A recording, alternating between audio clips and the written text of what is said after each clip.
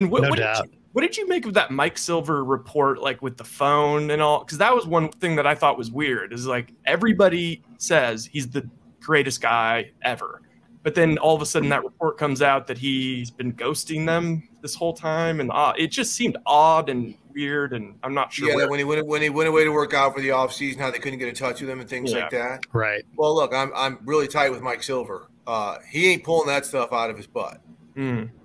You know, that's information. That's information he's getting from the team, from Don Yee, you know, Garoppolo's agent. I don't know, but somewhere in that circle, he's getting that information. If it happened, it happened. But a lot of guys do that, you know, to their teams. They may not necessarily ghost them, but they might not be anywhere to be found once the offseason hits. You know, they may pick up the phone. You know, they may stay in communication. But, I mean, imagine being Jimmy Garoppolo. You took this team to the Super Bowl. You didn't take them, but you were the quarterback of the team that went to the Super Bowl. And then what? 2 years later, you know, they're giving up the farm to trade for your replacement. Then you get this team, you help get this team to the NFC Championship game. And they're like, yeah, we're done with you.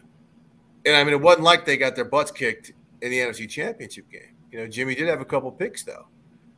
So, but they just feel that they've got somebody who can get them beyond, much like Jim Harbaugh thought that Colin Kaepernick could get the Niners beyond what Alex Smith set up. And it worked.